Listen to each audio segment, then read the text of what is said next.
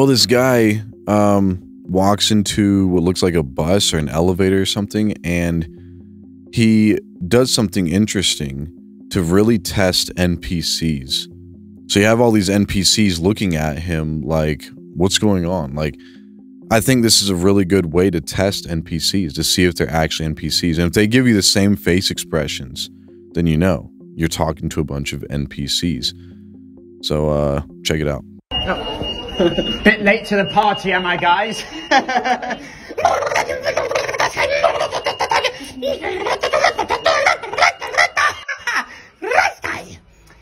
Babadoo, what is that at the surface of your ear? Daddy Don, fear no more, it is nothing but a wild nymph. Babadoo would exclude these words onto his comrade, myself, Sir Don, who would then respond with one special sound in order to get me off of him. Stay silent if you don't like to hear. Ticket hall.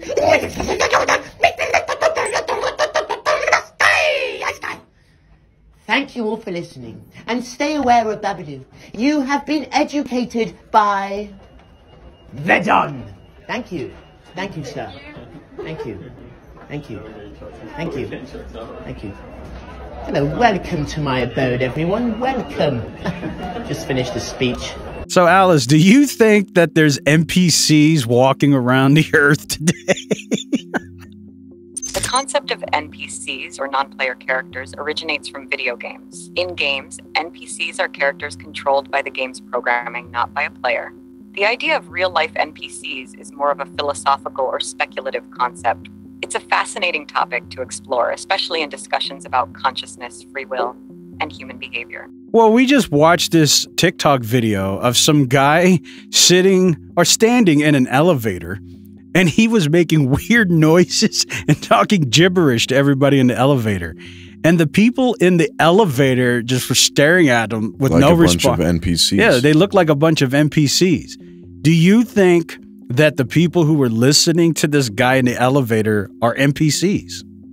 The situation you described from the TikTok video sounds more like a case of people reacting or not reacting in a social context. When confronted with unusual or unexpected behavior, like someone making weird noises and speaking gibberishly in an elevator, people might not know how to respond. Labeling them as NPCs might be an amusing or metaphorical way to describe their seemingly passive or non-engaged behavior.